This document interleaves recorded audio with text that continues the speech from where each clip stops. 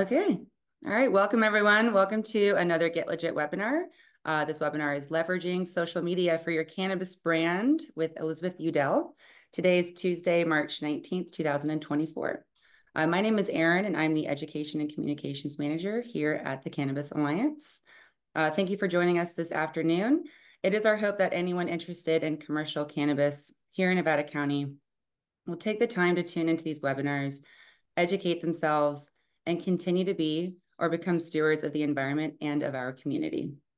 The Get Legit educational series provides the preparation necessary to assist in securing a local cultivation permit and state cultivation license.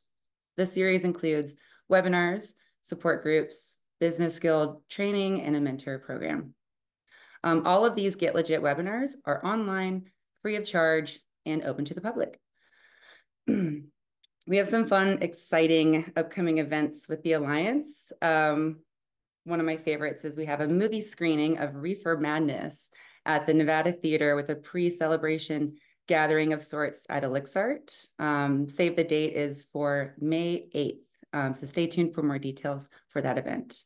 We also have a member meeting coming up on April 25th. I've posted some information on our social media channels, so just stay tuned for that as well. Shout out to our allied industry business sponsors, Ag Natural, Four Seasons Garden Supply, Foresters Co-op, Humboldt Seed Company, Happy Sap, Arvin Plant Labs, and Sugar Shack Extracts. Thank you so much for your support. So what is the Alliance? We are a nonprofit trade association representing the local cannabis community here in Nevada County. Our mission is to support public policy initiatives through representative advocacy, provide educational opportunities, and create space for connection within the industry and the greater community. Some services that we provide to our members. We have a consistent voice and representation locally and at the Capitol through our statewide partner, Origins Council. Check them out at originscouncil.org. We also have monthly educational webinars to assist with permitting, and licensing processes, as well as business skill training, much like the webinar you are on today. We have a buddy program to pair permitted farmers with new farmers. We have a Slack online hub for resource sharing local policy updates, and as well as the industry mixer like the one I mentioned before for our members. There are some ways to stay in touch. You can become a member of the Alliance. You can just visit our website at nccannabisalliance.org/membership. I'll put these links in the chat as well, and the services we provide to our members I just mentioned above. You can also become a sponsor. You can visit our website again at nccannabisalliance.org/sponsorship. There's opportunities for shout outs on our webinars, tabling opportunities at our events, as well as spotlights on our social media and newsletters. You can follow us on Facebook and Instagram. Our Instagram handle is at Nevada County Alliance, and our Facebook handle is just Nevada County Cannabis Alliance. We have a bi-monthly newsletter you can subscribe on our website as well. It's nccannabisalliance.org/subscribe. We have policy updates, events. You'll be the first to know about anything we have going on in Nevada County. If you have any additional questions, you can email info@nccannabisalliance.org. And again, I'll link to all these things in the chat. So today, the format of today's webinar is a presentation followed by a Q&A. Elizabeth Udell will be giving that presentation with the Q&A to follow. If you do have questions, your participation is encouraged. We encourage you to use that chat section for the Q&A, as well as asking as many questions as you have to make this webinar more useful for everyone. This webinar is being recorded and will be available on our website at nccannabisalliance.org under our Get Legit tab. And I will link to all those things in the chat for you. And then that's all that I have. Diana, do you have anything that you'd like to add? No, thank you all for being here. That's great, Erin. Awesome. Okay, I'll pass this along to Elizabeth to introduce herself and move forward with the presentation. Thanks for being here, Elizabeth. Hey, thank you so much for having me. Hi, everyone. It is really great to be here and chat about all things cannabis social media. I've been doing it primarily for about 9 years in California and then the rest of the country as I started working with MSOs and brands that really just wanted to expand. So I know that there are different regulations off platform per state, per county, city, but on platform, it is pretty much all the same, and their compliance is what matters first.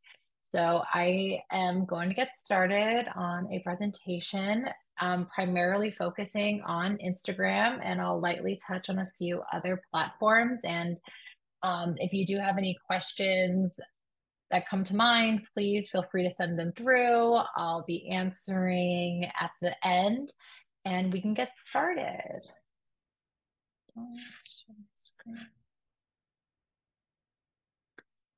Okay, so introduction to Instagram. Doesn't really need one, but we got it anyways. First, everyone knows that Instagram is a photo and video sharing application. In terms of cannabis compliance, I would say it's in the middle. Twitter being the most free speech, TikTok being the least. So you have Instagram, Facebook right there in the middle.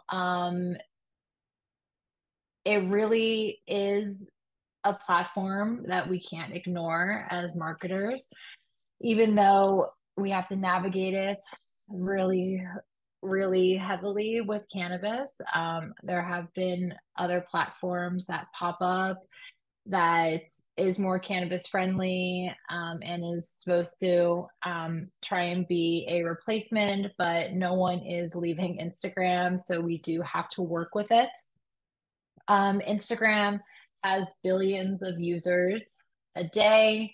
It really is one of the best ways that you can reach your audience and get your message across. Since Instagram is so visually focused, content has never been more important. We've never had to be more creative in our lives just because of all the competition and all the noise out there.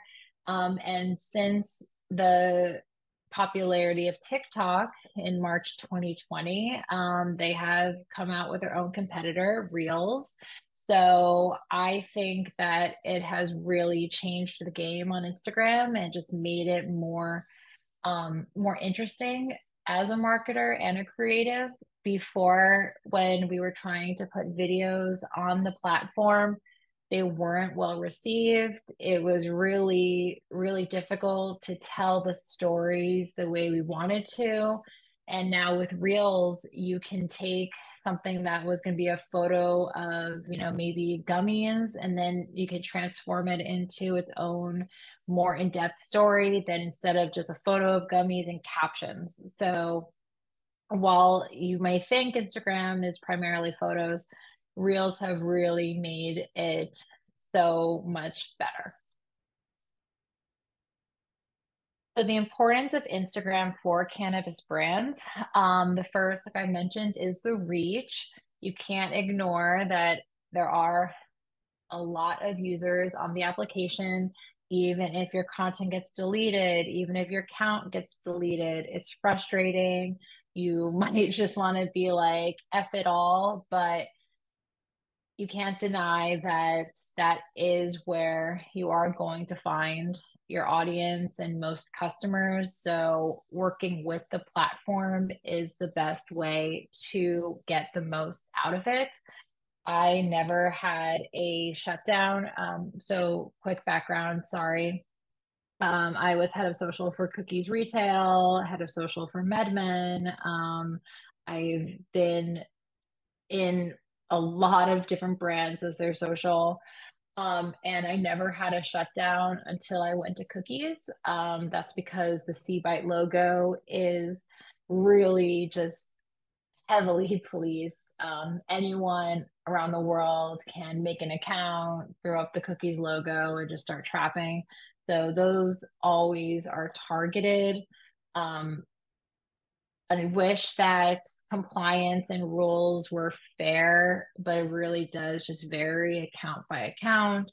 One account can post flower and never have a shutdown. another account could post flower and get it removed. So it really is just playing with the platform. And there are definitely other factors, like I said, like with cookies. So um, with that being said, I had never had a shutdown because I always just like really just knew the rules. The basic rules are you cannot promote the sale of illegal goods. That's why phrases like available now, buy now, prices, addresses, those do get flagged the most because you're not doing awareness anymore. You are actually selling. So you want to stay away from those kind of imagery, whether it be graphics or verbiage and captions. And that's, just like right off the bat. Thankfully, I've realized that reels are policed less. A caption talking about THC percentage, how to open up a gummies tin, all of that is going to get flagged over a video of how to open a gummies tin or talking about a new cannabinoid. So that's just something to think about right off the bat. And I'll go into more compliance. Engagement is definitely still there for Instagram.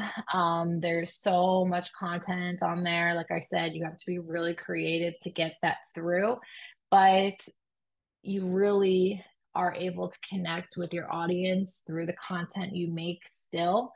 And especially with trends, a lot of trends are born on TikTok and they're moved to Instagram. So if you see a trend going on Instagram, reels or a kind of meme that pretty much took place off Instagram, maybe with Reddit, Twitter, but you have to kind of be in tune with the internet to have a really successful Instagram page. It's not its own little thing anymore. It's all one giant ecosystem. And the more you're able to have fun with trends, the better it is going to be for your brand and account in the long run. So, cannabis social media marketing in 2024. So, with all of the good stuff, you do have to realize, what is going to be the cautious aspect. And that is what I just said. So, no advertising illegal goods, no buy now, no available now, no sold here, no dates. You can really get your point across. One of my clients today, we just launched in a new state. So we know it was like, welcome to the family, Pennsylvania, right? No, now available in Pennsylvania, because maybe it will get flagged, maybe it won't, but it is leaning more towards will get flagged. So that's when you have to be creative and think of different ways to get the message across. Health claims. So I learned this really early on with MedMen. You really can't and shouldn't promise that your product is going to do anything. You could say may, you could say can. Oh no, you can't say can. You can't say can, you can't say will, you could say may. So, always just like err on the side of caution that this product, like it won't help you sleep, but it may help you sleep. I had a client get sued by the county that they operated in for having health claims on their website, and it was for a lot of money, and they lost. So you always really just want to be cautious when you're talking about your products, because if Instagram maybe won't flag that, you actually can get sued off platform. And that will hopefully change down the line with more funding um, for research and medical research. But unless we're not really there yet. So always be careful and follow community guidelines, right? Abusive, dangerous, illegal content, it will be removed. Don't just be too obvious with things. Always play it safe.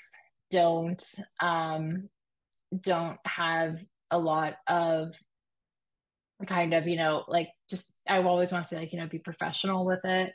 Anything that can just help you continue to fly under the radar is just going to work out for you in the long run. So cannabis Instagram trends. There are many different content pillars that we're going to get into, but these are definitely some standout ones for me. The first is user generated content. If you use, excuse me, if you use Instagram and TikTok, you will see that the content is mostly low budge, shot on an iPhone using their Instagram or TikTok fonts. So they really wanted to be really realistic, really like on the fly. So if you are a brand, definitely like work with content creators. I like saying content creators over influencers. I think influencers, used to be people who would just like take a picture and have a code in the caption, and content creators are making videos and actually have to be more creative than what they were doing prior. So if you're a brand, definitely tap into content creators who are already doing this really well and have really good numbers. And a good tip is to ask for a collab post so that the post shows up on both of y'all's feed and you can leverage their audience as well as yours. It is a great way to grow, and you are getting just like really good content out of it. With influencer marketing collabs, that is always a great route if maybe you need something on the fly, or you have a whole campaign where you don't need all of that user generated content. So you can have micro influencers. Maybe you get like 20 micro influencers, you give them your product, you seed it, meaning you just give it out for free without expecting anything in return. That's really great to get some free content for you to repost as well. Lifestyle and experience marketing. So going to events, new product launches, and taking content from there. Really great and authentic. And again, just like another avenue for you to show off the realistic approach to your brand. Educational and informative content, that's always going to be heavily received, whether it's graphics about what's going on in the news, or it's about your product, which is broken down in a very user friendly graphics way, or it could just be about some science that's going on. Either way, if you're able to make these really cool graphics, then they're going to be shared, they're going to be saved. If you use Instagram, you follow people, that they're putting these on their stories and sharing information. So that's always going to be a great route. I think also with words, it helps with your SEO. If you have a new product out, why not make a graphic about it instead of just having a picture of the product and hopefully relying on the caption? So you're able to just like get them all at once. And then at the end of the day, humor. Instagram and Facebook every week put out like their top posts of the week on the platform, and 99% of it are memes. So just being funny, that's what people want. They want to laugh, they want to be entertained. If you can make funny memes in the form of reels or graphics, then please do it, because it's really just how you will also get your message and brand across. Platform diversity. So there's Instagram, X, and there's TikTok. YouTube is long form. You can definitely repurpose shorts, but shorts are only up to a minute long, and shorts are YouTube's answer to TikTok and Reels. So I'm going to focus on these three. With Instagram, so they are definitely, like I said, in the middle when it comes to restrictions. So with videos and obvious photos, it has been not obvious photos, it has been easier to work with, kind of like this, that's obviously a joint, but the strain is cereal milk and it's in a bowl of cereal. So when thinking of kind of product photos to make, and want to like be interesting, spice it up, that's something you could do. That's also more compliant. X, formerly Twitter, is the most open compliance. What is the most open compliance wise for cannabis content? Very few instances I've heard of cannabis removed, but you can really post flower, anything you would like without any repercussions. The only problem is X is its own beast. It is really, really hard to build a following and to get your messaging across on X. I kind of think X is a lot like Tumblr. A lot of the posts that I see that get traction are like just vibes posts. So if you want to have a presence on there, it is really going to be difficult. Same with TikTok. TikTok is the strictest for cannabis content. I've had a lot of luck with cannabis posts, primarily accessories like this one. I got my boyfriend custom forbidden tips. So those are joint crutches. I didn't call them that. I called them forbidden tips. So TikTok is going to take a lot more creativity and loopholes than any other account. You can pretty much make TikTok style videos on Reels with smoking, with product shown. In a better way that you ever would not be able to for TikTok. So marketing cannabis on Instagram. Instagram has become one of the most popular social media platforms for marketing the products. As I mentioned, you will need to continue to find creative ways to promote the products on Instagram without violating their rules. And it helps to work with someone who's been experienced in this. As new states come on board, I get tapped in across the country because you want to like really just like play it safe. It's not worth it having someone come in and like ruin your account just because they aren't fully aware of the rules. So really just you want to vet the right person to run your social media if it comes to that. So these are examples of compliant Instagram posts and reels. So compliant cannabis product image. I took this when I was working with Plus. It's really just realistic. You see what is in the tin. There's all the information you're going to need. You really don't need overly stylized product shots. They don't perform as well anymore.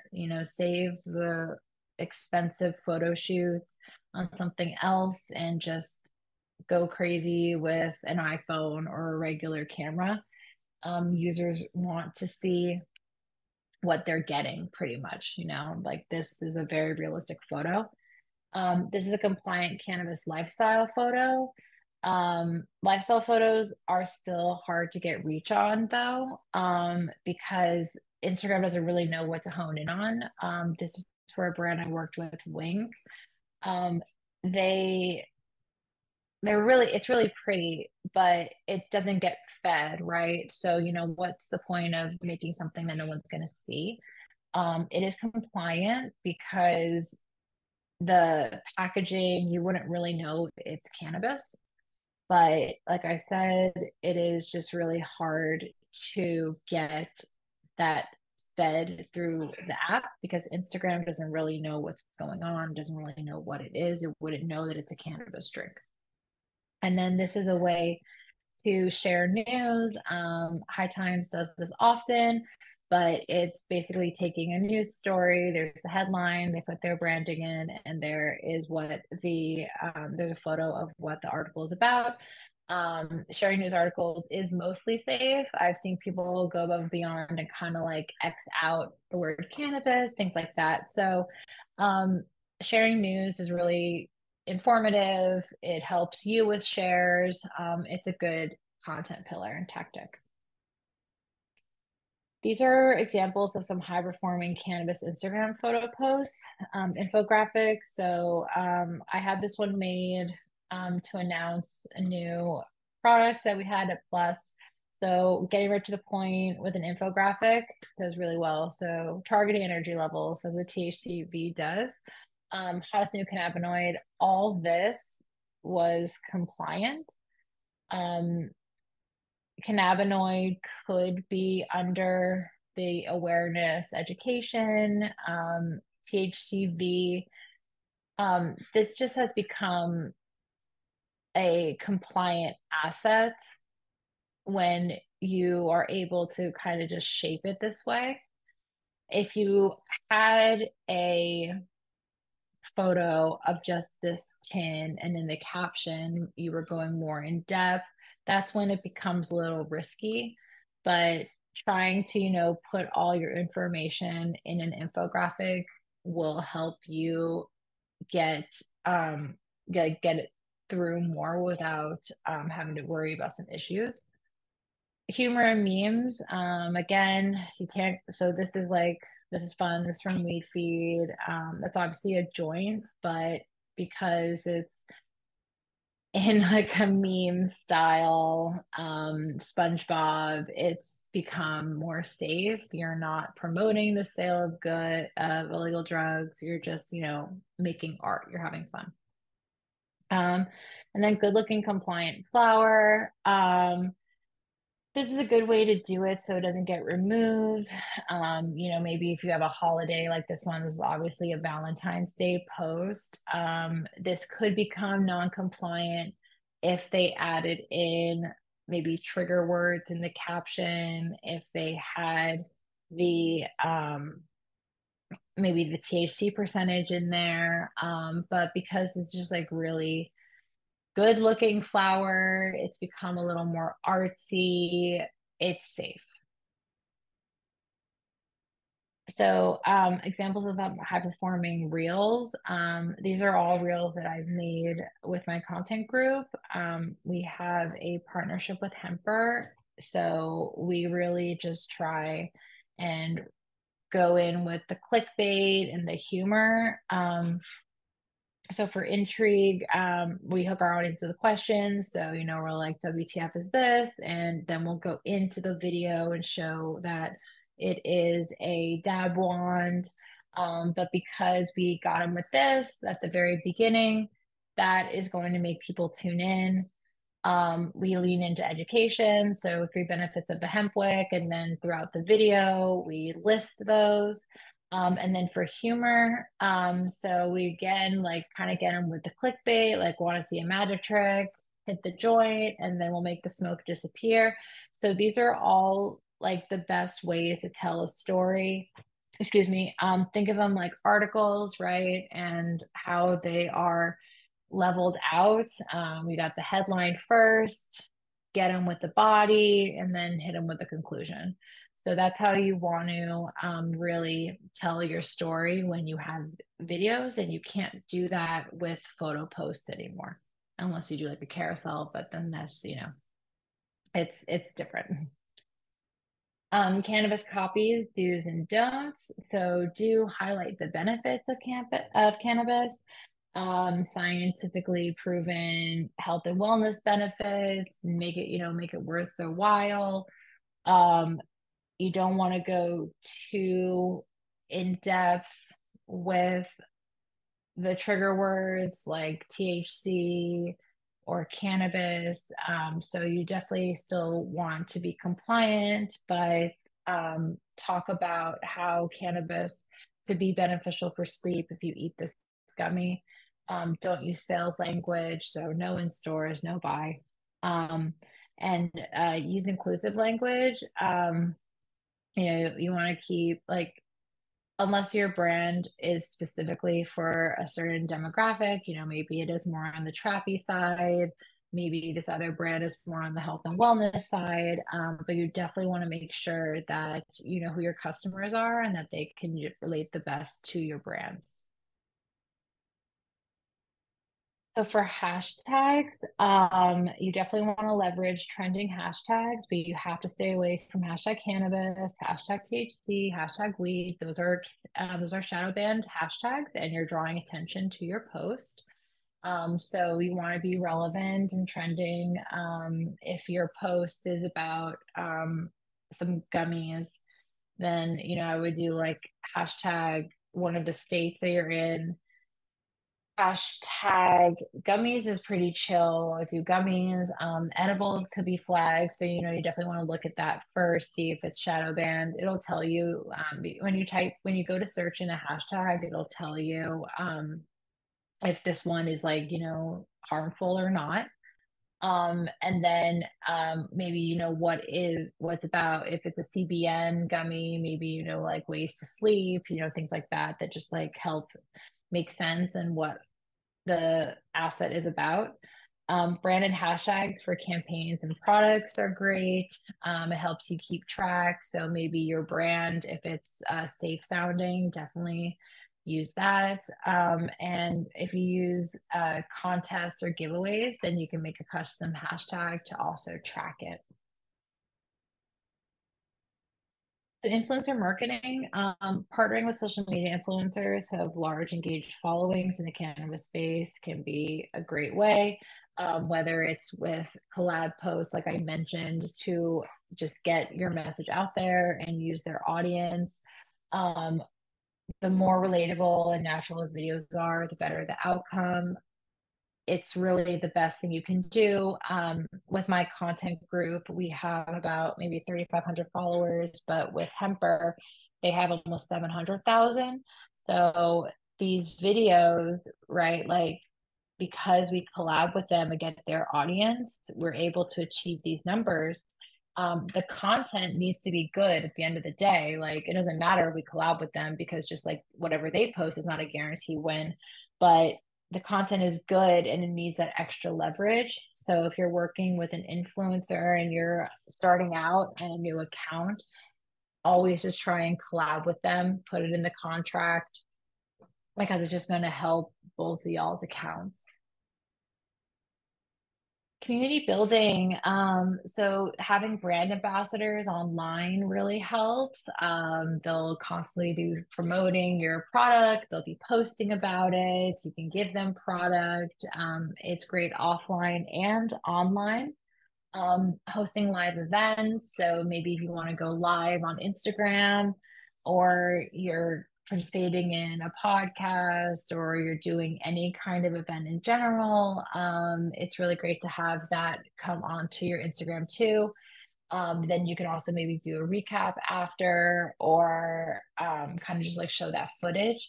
Either way, it shows you're part of the community and you're doing things offline and on. Encouraging user generated content.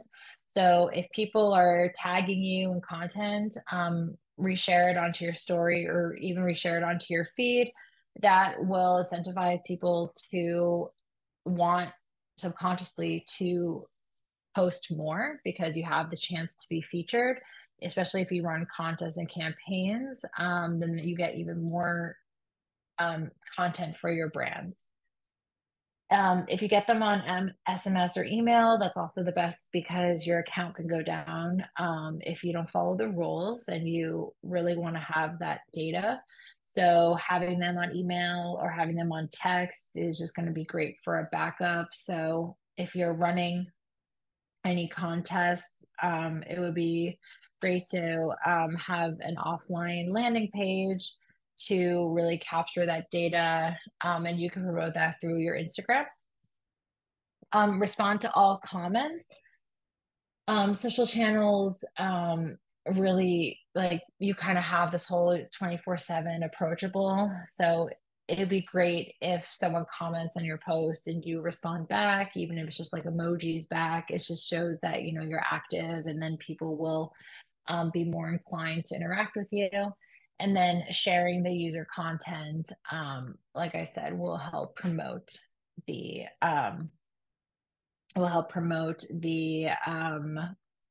tags and the engagement.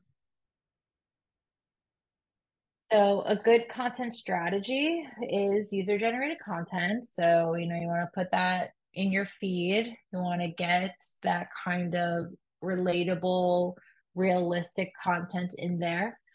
Advocacy and awareness. Cannabis is not all sunshine and rainbows. There is still a lot of social injustice going on, and the stigma is there. So, trying to it doesn't have to be all the time, but every now and then, kind of just making some content that acknowledges maybe that you have worked with a certain group, or certain important dates out of the year are coming up. It's just really great to acknowledge it. So you can just have more cred, and your followers will, if anything, be educated, which makes it educational content. So beyond advocacy and awareness, you want to share informative posts about the benefits of cannabis, different strains, consumption methods, especially for reels. I say that no question and no piece of content is too small. Do a what is CBD, do a what is THC, do, 3 different ways to dab, like make content out of anything and everything if it's applicable to your brand. Because people are always constantly looking to learn. Like for the benefits of hemp wicks, for instance, right? Might be nothing to you, use hemp wicks all the time, but maybe a lot of people don't. So just try and make as much content as you can. Interactive campaigns. There's polls and quizzes that you can start implementing in your stories. And there's contests that you can do on the feed, asking for follows and engagement, which is just going to help with a follower count and just increase that engagement overall. Same with event promotion. If there's any cannabis related events, launches, workshops, industry, talk about it, post about it. It's only going to help your case for getting more followers. And if you are participating in a cool event, like you want people to know about it. It's cool. If you're doing Hall of Flowers, if you're doing any other kind of regional conference, then you want to definitely tell your followers about it. And then behind the scenes content. So maybe it's in the warehouse, you're making joints. Maybe it's a bunch of gummies coming off the machines. Behind the scenes content could be cool. Videos definitely over photos, where people could see it in action. Again, humor. People love to laugh, so definitely incorporate as much as you can on your social media. Seasonal and holiday campaigns, if it's applicable to your brand, obviously, there's the holidays, but if you don't have to post about St. Patrick's Day if you don't want to. But if you have a lot of green branding, try make it fun. But if it makes sense, do it. Cross promotion. So if there's maybe other kind of brands and other industries that you're able to do partnerships with, or other kind of products that maybe make sense, shoot your shot. There's a lot of brands and other industries that do cannabis things now. So, trying to align where it makes sense, maybe an event. So that's definitely a really great one. Sustainability and social responsibility. Being eco-friendly is really big in this industry. So if your cans and tins are biodegradable, then post about it, talk about it. If you give back to a charity, post about it. Customer engagement initiatives. So loyalty programs, VIP, exclusive offers. A lot of brands and dispensaries have loyalty programs. you definitely want to let your followers know that that is going down. And then product spotlights. Maybe once a week, you talk about one of the products, or you talk about a product category, or you give a user testimonial. But at the end of the day, whether you're a brand or a dispensary, you are selling products. So you definitely want to keep those the forefront of your strategy. Cannabis regulations. So, as we all know, cannabis is illegal at the federal level. So the social platforms, they're on a federal, they operate on a federal level, not a state one. So obviously it would make sense if you can run ads in California and only target California, but you can't, even though the Farm Bill has really opened the floodgates on cannabis ads. I, for one, am seeing a lot of cannabis ads on Instagram right now, which is very interesting. But just never forget that that's how the platforms how they work. So with cannabis advertising, if you are getting fed cannabis ads these days, they are still playing by the rules to an extent. You know, they're making videos that are not so obvious.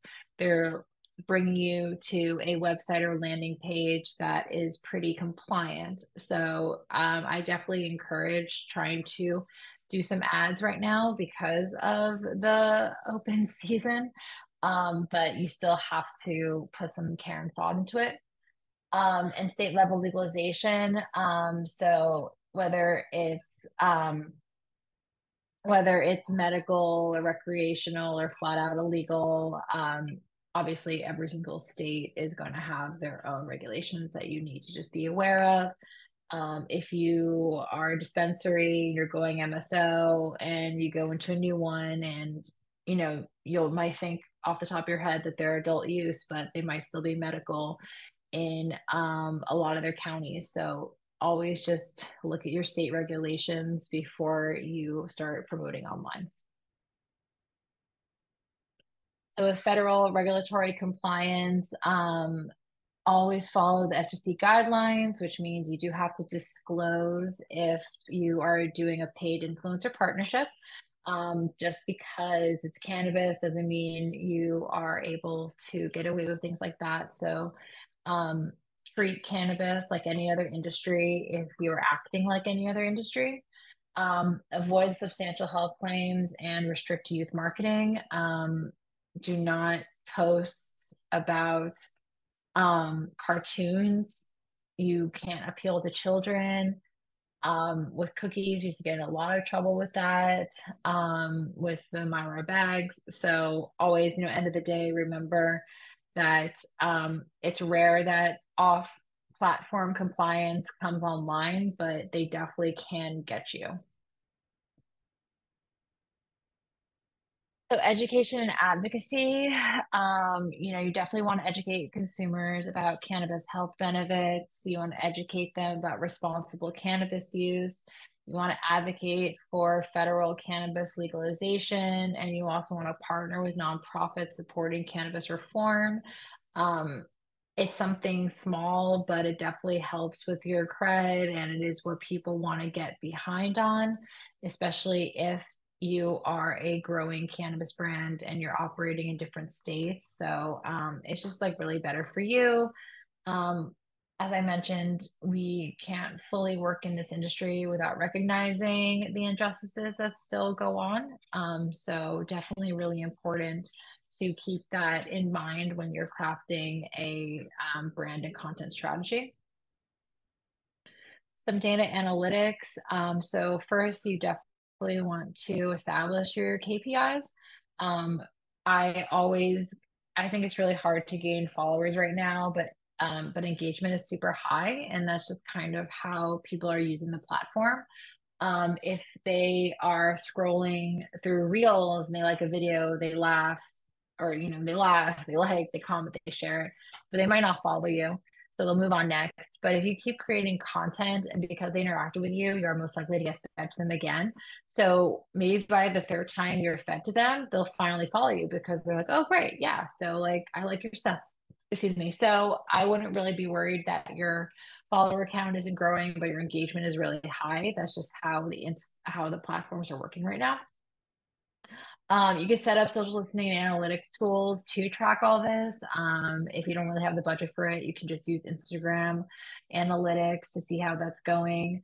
And then you should definitely track your shares, comments, and engagement rate, because if that's still going strong, that means your content is doing well and you're already like halfway there for achieving your goals.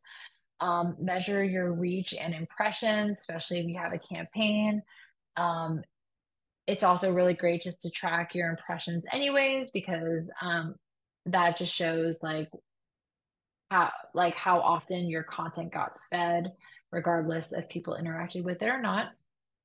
If you are starting to gain a following, you should definitely see what cities they live in at least, and definitely how your male to female ratio is, because maybe you want a higher, or maybe you realize you're like 90% men and 10% women, but you definitely want more women, so you got to start making some content that is more female focused without being like too obvious and in their faces about it. And then you calculate the return on your content production spend, obviously with your sales data. So you definitely don't want to be spending a lot of money on content production right now. You can really just make your reels off your phone, start from there, because it is really tough to get a good ROI back on content production. Understanding the algorithm. So Instagram is very you focused. Let's say you follow 700 accounts and they are mostly cannabis related, and it's like very obvious cannabis. It's like flower, things like that. And you constantly interact with flower photos and memes. You're not going to get fed maybe a lifestyle photo that you primarily don't interact with, because Instagram is going to be like, well, this person never really likes these kind of artsy photos. Why would we send it to them? So you always want to make sure that you're making content that's consistent. So that is what's always going to get pushed. It is really difficult to analyze content, and know what's going to work and what's going to hit. Again, which is why you have to hire a social media manager who knows what they're doing, um, because there's nothing worse than just wasting content. But remember that it isn't about the brand, it's about the follower. If you have a follower who likes all your stuff, then it doesn't matter what time you posted. The moment they open the app, your post is going to be the first one there because they're your biggest fan. They always interact with your stuff. So time of day matters, but it's mostly like when people are awake, right? You're not going to post at 2 in the morning just because no one is physically on the app. So you have a good shot between 7 a.m. and 8 p.m. to get any content out there, but it's just always going to get fed the kind of content that your followers engage with the most. That's why you have to optimize the content for the algorithm. Um, Consistency definitely being the biggest key. If you always make these really nice stylized infographics, posting just a straight product shot probably won't get fed because most of your followers interact with your infographics. So Instagram sees you post non-infographic, they're gonna be like, well, I'm not gonna push this. All your followers don't wouldn't like it, wouldn't even know what to do with it. And leveraging your insights. So definitely identify your top performing content and just keep making it. If it hit once, do it again. Series are great, right? On Instagram Reels, part one, part two, part three. You have to keep consistently going with it. Maybe you won't get traction until part three. That's why you like just because it didn't work the first time, keep going. And this is primarily for Reels. Um, I know a lot of people who make really great series, and that's what people just like to tune in with. So Always analyze what you post after you post it. Don't just post and forget about it. You should be looking at least every week on your top performing content, what made it so good, and analyzing it and recreating it. So, in conclusion, talk y'all's ears off. Um, Instagram is great for cannabis brands. We hate it, we love it, but we have to work with it, and the results can just really be beneficial. Um, so yeah, I hope you guys learned something. I will now take questions now that I'm just talking into the void. That was awesome, Elizabeth. Thank you. Oh my gosh. I Yeah, it was a learned, lot. I learned a lot. That was amazing.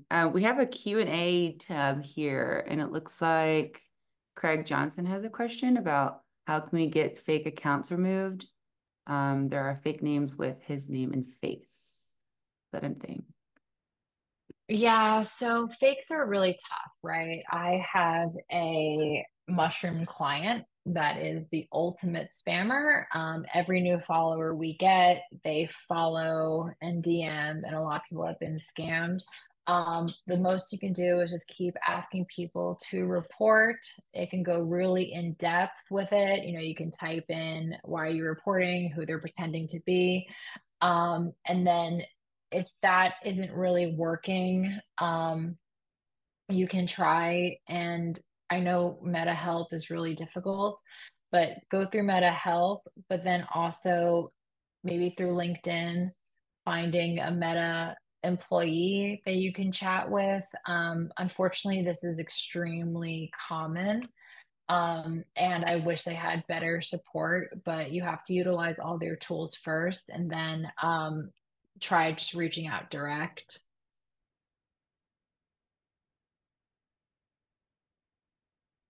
Should I just go through the Q&A? Yeah. Do you want me to just ask the questions Okay, or do you want to look at them? sure. I see them Okay. too. So Okay. whatever you like. Okay, so Alex, what are the benefits or downsides of becoming a verified brand? Um, I wish it mattered being verified, but I know a lot of accounts that are verified that get taken down. So really no benefits except for, you are the official. With dispensaries and with shadow bans, there's a lot of accounts that are underscore, like, cookies underscore Melrose underscore cookies dot Melrose. So the benefit is that your followers know that you are the official account. It doesn't help with shadow banning. It doesn't help with removed content, but it is primarily what it is known for. Um, and that is letting your followers know that they are interacting with the original. I do see a follow up. So, what type of account is best? What type of account is it best to be? Personal, professional, or business? I like professional creator because then you get to use the cool Instagram sounds, and you can't do that if you're a business. And I like to use my free music. Hey, Emily. Do we need to remove CA or other state warning symbols or trigger words like cannabis from packaging photos? We've been doing that to add a layer of safety to our content, but it's a tedious editing process. I was just telling a client today, that's what I'm seeing Jeter doing, and they like just blur it out. They're not really removing it, but they are blurring. So if that helps with editing, I definitely think it helps. And that's just like, again, like there is no direct rule. If you can have the state warning, if you'd have the THC, it's really just what Instagram feels like doing. So you can always just try and be overly cautious. If you have a history of getting your account removed or you have content removed, then I would say err on the side of caution and just blur out the THC logo or blur out things like cannabis from the packaging. Also, you have more freedom if you do reels. So, if you want to start shifting your content to video over photos like that, that's a good move too. Um, Craig, a reel or post for a picture with music? Both. I've been really utilizing photos these days with music. I had to do my own research as well and just be like, does this really help your reach? But it does because you are playing into the music. So when people search the music, your post comes up. So I have been using my photos with some added music if it makes sense. And with Reels, okay, so this is also really annoying, right? Because original sound um, does incredibly well on Instagram, but so does also tapping into music. So I say if you can do spoken word, like my friend, she's a chef, right? So all her videos, she doesn't add music, she's just spoken word, they do great. So it's really just going to be content by content basis. If you want to have a video where you're talking a bunch, that's going to do well. If you want to have a video with just like cool music, that can do really well too. I would, when you're choosing your music, they'll tell you how many videos roughly have used that sound.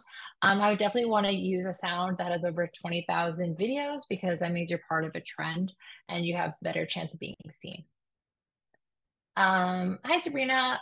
What do you see as the top types of content that cannabis users look for in cannabis social media? Is it more niche trends or educational content? Um, I think that one,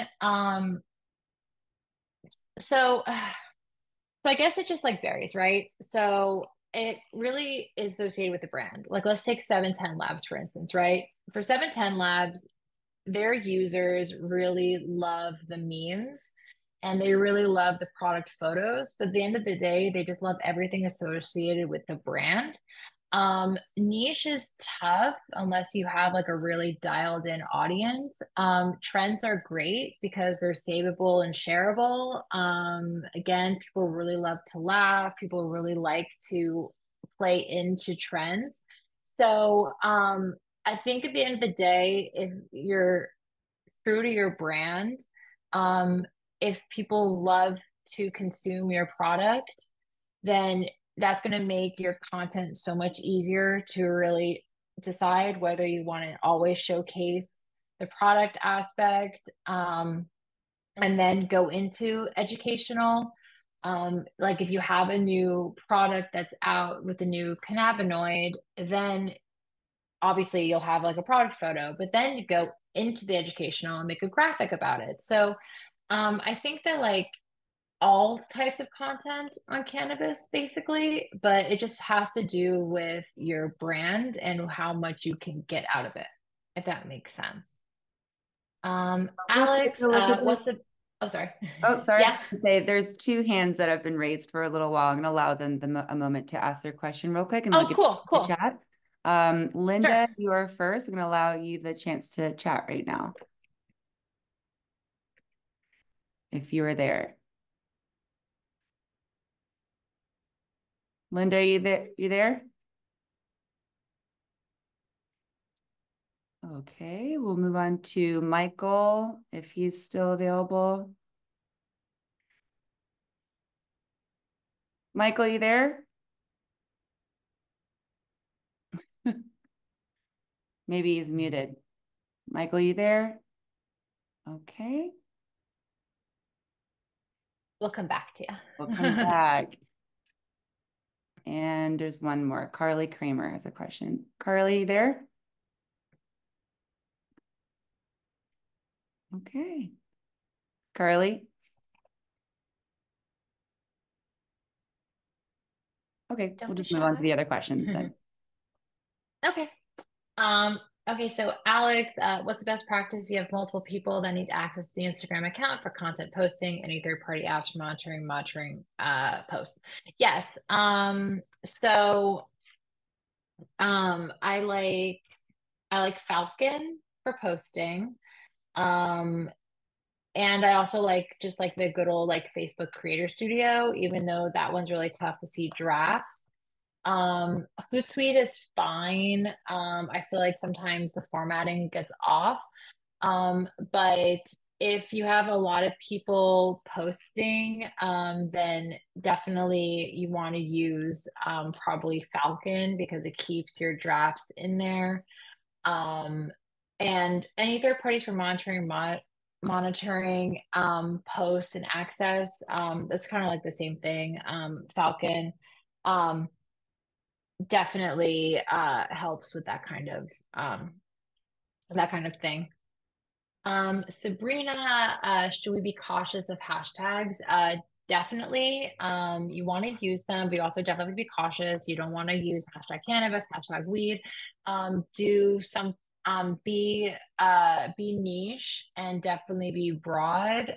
If your brand's in California, you could do hashtag California. If your brand is Orange County, so utilize those kind of hashtags. But you don't want to use any of the trigger words. And maybe like 5 hashtags is the max. Any recommended third party apps for creating reels? Um, I use CapCut. That's definitely the best. I really hate Instagram's Reels creator. I feel like it's really buggy. So I definitely love CapCut. That's the best for sure. Sabrina, do you see less product photography and more organic content? Yes, I see a lot of organic content now more than ever, because it's cheaper to produce and it just does better overall.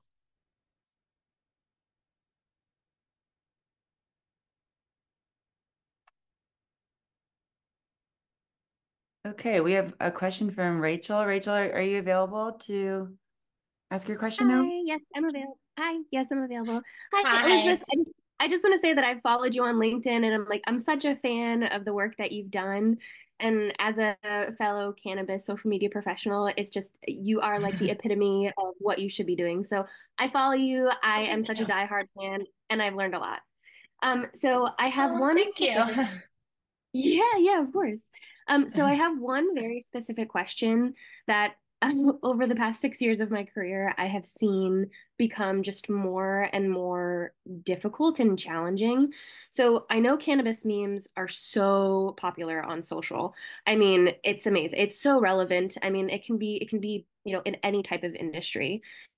I have Yeah. found it, unfortunately, so challenging and so difficult to get things approved by my compliance and my legal teams. And in the beginning of the webinar, you referenced a meme, the SpongeBob and the joint meme, which I'm absolutely obsessed with. So how did you pitch that type of content, or how can I, or how have you pitched trending content or relevant content or like cartoon content and get it approved by your legal and compliance team? Have you ever encountered IP issues? And if so, how did you vouch for those content ideas to be approved? Because they I know they work on social and everyone does, but having to prove to the teams that it is social, but there's this like gray area of meme world, I guess. So yeah, hmm any insight is much appreciated. Yes. Oh gosh. So I think what's interesting is I remember a few years ago I saw a can do like a Dunkin' Donuts, like obviously not approved. Obviously Dunkin' Donuts didn't know, right? But it was for the internet. And I'm sure their legal team probably had some issues with it. But I think, at the end of the day, and this conversation does happen a lot on LinkedIn, especially for the trends, right? Like the best kind of accounts are the ones where you don't have to have approval. So I would say, just having the talking to your direct report if you have one and just like giving them that like anticipation, like, you want me to succeed as social media manager and you want me to create content that's timely, then you have to just let me run with these trends. I really wouldn't worry about IP. That's not like we're not talking about Disney, right? Like we're not talking about Mickey smoking a joint. We're not going crazy like that. But you definitely can stay within trend parameters, and like telling their legal team that this is all like this is all just like for the culture. It's for the internet. No one is gonna come cracking down like that, especially if you're not just like really just being so blatantly obvious, like with Disney. I would say Disney is probably the biggest like I would be the most nervous about Disney. But I guess, as I'm saying this, it kind of also brings about like the whole NFL thing, right? Like the Super Bowl. So every year, everyone's like the big game, the big game. But it's okay if you see some brands say Super Bowl. So the NFL isn't going to come crashing down everyone. I say participate in the trend. The memes can be super, super funny. If you have memes, like Barbie, right? Like no one was going after Barbie. Everyone was like, oh yeah, Barbie's IP. Like everyone had fun. Everyone took place in the trends. Barbie isn't going to come cracking down. If a trend is really building and you can have fun with it, just like, shape it that way to your legal team. Just know, and you can just show them a bunch of examples of other brands participating in the trends. And just like say, like, it really is just like it's the internet, it's hard to explain, it's the culture, but we're missing out on not doing this trend just because we're worried about something that's not going to happen. It definitely is legal's job to worry about these kind of things, but it's not going to come down like smack dab on you. Thank you so much. This was incredibly helpful, and it's exactly what I hoped you had said. Thank you so much, Elizabeth. Yeah. Appreciate Yeah, memes are memes, like when the Barbie Oppenheimer thing, everyone was having fun with the screen grab. Like Oppenheimer's not coming after you. Definitely toe the line when it comes to cartoons, but yeah, like participate in the trends any way you can and just definitely tell your direct report like, hey, like you want me to be the best I can be at my job, and that means being on time with these trends. And the longer we wait, the worse it's just going to be in the long run. Perfect. Thank you. Of course.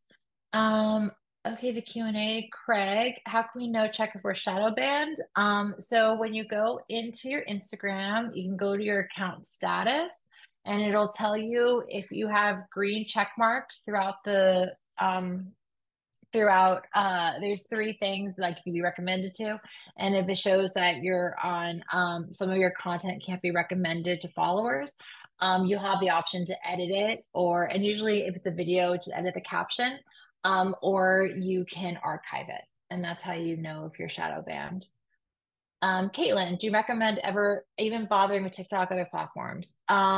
So I think TikTok could really be beneficial, but you need a full-blown team to like make it work. You need extra brain power to succeed on TikTok. And also, if you're a brand that doesn't touch the product, like, you're an accessory brand or you're a podcast, you'll have more luck. But I've seen, I judged on the Cannabis Clios this year, and I gave a gold trophy to Gotham NYC because I think that they were doing interview style. They were doing really, really great videos. So that was just something out of the norm. So yeah, I definitely would bother with TikTok if it makes sense for your brand. Hi, Craig. Hi, you did that so quickly. Could you review that one more time? For the shadow ban? Yeah, I'm opened and I want to physically do it. Yeah. Here, let me open up my phone as And I'm well. sure Okay, everyone's so yeah, interested you're in gonna this because we're all wondering if we are. yeah, so you're gonna go to your settings and Yep. all the way down to account status. Yes. You're going to click that, and then you're going to see removed content, what Yep. can't be recommended, monetizations, and features you can't use. So if you have a green check mark next to what can't be recommended, then yep, then you are not shadow banned. Oh, thank you. Yeah. Yeah. So if you clicked into that and you did, like, let's say you had that little exclamation point next to it, then you'll go into your content and it'll like show you like which content is like helping you be shadow banned. And can't be recommended, meaning like, doesn't get pushed and on followers. And then you can go into it and you can either archive it or you can edit maybe the caption, and then that'll help you get off bad standing.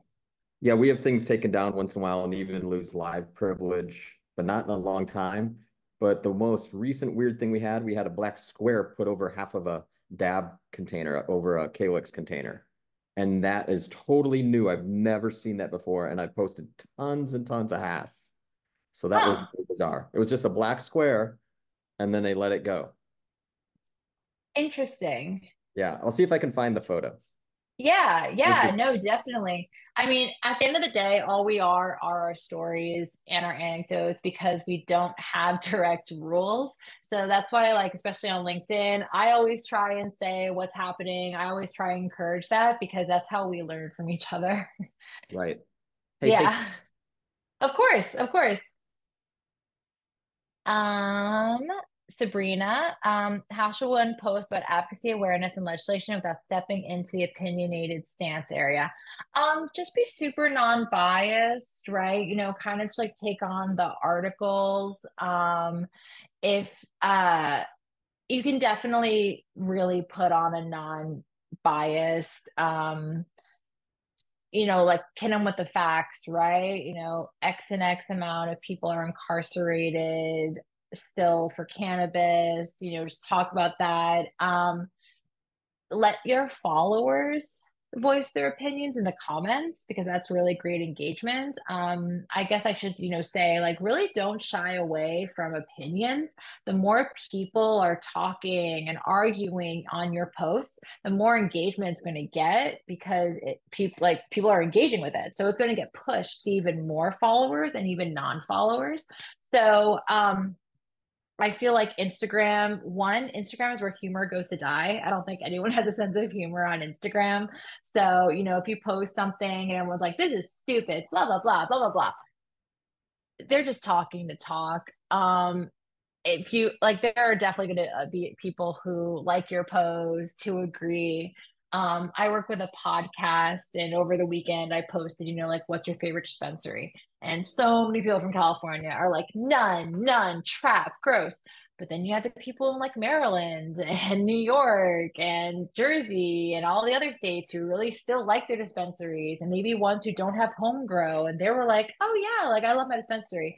So the old me would have taken all that hate at first and be like, oh my God, no, no, bad post, delete, delete. But instead, I was like, wait a second, let them all talk it out amongst themselves. Let them all have their own opinions. You can go to High Times, you can go to Weed Maps, you can go to Complex, TMZ. Everyone is arguing on Instagram.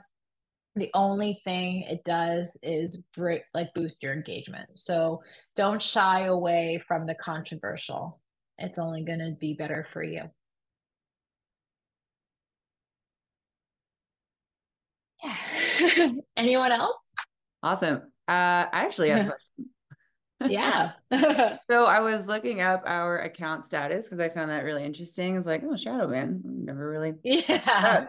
So I went out to our account status and there's a what can't be recommended button. And we Hmm. have two exclamation points, like two Okay. warnings.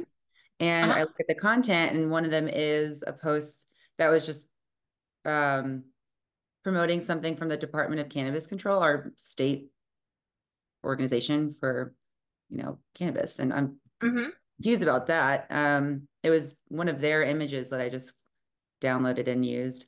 And another one was for one of our members and sponsors, Plan Air. They are a firm that help with site plans and things of that nature. And maybe it's because part of their logo is so you want to be a legal grower, exclamation point, whatever, question mark.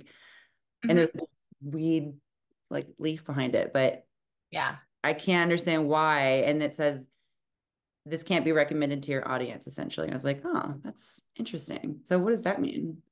Yeah, so that's when, and you'll get the option to either edit it or archive it. That's, it probably has maybe the trigger words cannabis in there. It could be the caption, maybe that has the trigger words. It really isn't always going to be so obvious. But especially like with news, right? And I see you, Bill. Yes, Beer Bro Farms. When you post news, obviously there's trigger words in there. So you can blur out for future posts. Or you can, kind of like I've had journalist friends like put like a little dash through those trigger words. But if it's like an advocacy post, and can I see it? Let me see, because you can click into the post. It probably is just the trigger words. Oh, okay. It's the leaf. It's the leaf. It's the Yes, leaf? it's the leaf. Okay, Yes, and here's leaf. the other one is just well, it's hard to see, but it just says Department of Cannabis Control. And it was like promoting And their meetings. It was really, and yeah, it was just like kind of lazy. I just was like, oh, that's their logo. But so that's it is the leaf and cannabis. okay. Yeah. And I've also seen some people and post, when they write the word cannabis, they'll do like C and then like an at sign. Mm-hmm. And I've never understood. I mean, I kind of figured, but now I understand. Yep, the A, the weed, Y, or so OUID, like we as in French. People say weed. Oh, There's lots of yeah, that's there's cute. lots of right herb, right, Craig. There's lots of Um, ways to go about it. But if you do want to post something like that and it says cannabis, just take a blur editing tool and just put it above. People are gonna know what it means. So they're gonna understand. Cool. Okay, thank you. Alex, editing and archiving posts is sufficient to get back the green check mark, or does it need to be fully deleted? You could archive it. Yeah, so if you edit, they'll ask you to edit the caption. And sometimes I just remove the entire caption, just put like a little emoji because, what's done is done. The post's already out there if you don't want to archive it. But yeah, you don't have to delete it. You can get archived. And this is all AI automation. Why am I working that word? It's all AI. So sometimes, after you archive some, more can pop up. But either way, you're literally working with Instagram's broken tool. But that is what you can do. Bo, Clio Cannabis does not have its own Insta. We are under the Clio Awards, and the Clio Cannabis Awards are around like every September. And they announced there's a few juries. I was on the marketing and advertising jury, and it was incredible. If you're in cannabis and you're ever wanting to look to get involved, you can go to their website and yeah, introduce yourself. It's a really cool thing to do. Sabrina, do you have any post recommendations for LinkedIn? How should it differentiate from Instagram? So for LinkedIn, um, I it's kind of interesting. So there's like a lot of brands that will treat LinkedIn like Instagram. Wild, for instance, like they do like vibe posts, like, they'll like have videos of like the rain and be like, this is where I want to like smoke a joint or eat an edible. So that's very Instagrammy, but it's on LinkedIn.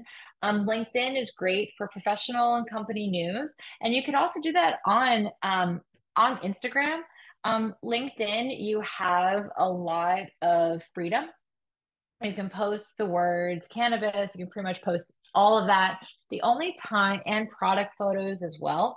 The only time I have heard Instagram remove posts is kind of when it's a little wholesale salesy. Like if you're trying to move pounds or stuff like that, then that is where they get a little, that's where they get a little weird. But LinkedIn, keep it professional, um, keep it interesting, keep it to the brand, employee posts, good news. If you want to have thought leadership, things like that, those are great for LinkedIn.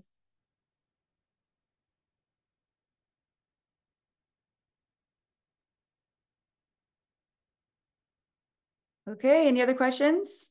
Well, a lot of questions. That's great. If you have any others, slide them in real quick while we have the moment to do so. Answer your questions. Yeah. Elizabeth, did you want to Happy about 420. your book thing? Oh yeah, so my social media marketing guide is y'all, we're in for a treat. It is pretty much this presentation, but you get to have it. It is really just I felt like real examples, which was really important. I'm coming out with a LinkedIn one this week. Especially it's mostly for your personal brand. I'm gonna start making more guides. It's just tedious. But yeah, I'm super approachable, especially on LinkedIn. So feel free to send me a DM anytime, any questions you have.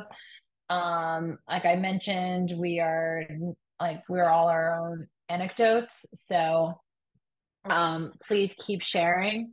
Yeah, so I'll put in here my Instagram is Liz Udell. Is everyone's a thought leader on LinkedIn? Is there a way to stick it? Yeah, I think so I don't call myself a thought leader. People call myself a thought leader just because I have like really high engagement and I just get people talking. I really like holding holding a place for people to talk. I'm very open and honest and still professional on LinkedIn. um, I would say, people's track record and where they've worked is really important when you want to vet a thought leader. I've worked at a lot of well-known companies, so people have more trust in me. Even when I'm trying to hire someone under me, I find it's very difficult to find someone who has worked in a lot of major brands, whether you're in-house or in an agency. So you can make your own judgments on LinkedIn for sure, and really like know who to trust. The typical like chat GPT LinkedIn style posts, I can't stand. I think that those are inauthentic. Um, I don't know if I don't know if you all follow me on LinkedIn, but I am very just I have a very personal voice. I just talk like I'm literally writing in my journal.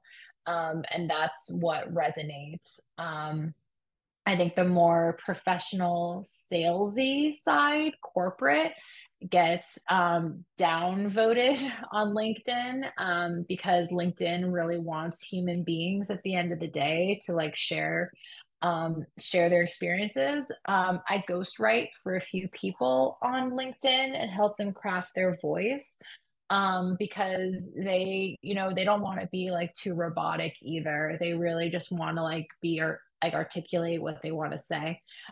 So yeah, LinkedIn could be really tough to navigate, but you'll see the honest and personable people that you want to follow and like interact with for sure.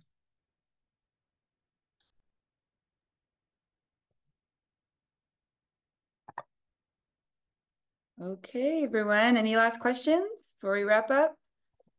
That was amazing, Elizabeth. I learned a lot. That was awesome. And Thanks. everyone here feels the same. Yeah, And I hope everyone enjoyed it. yeah, it was awesome. It was great.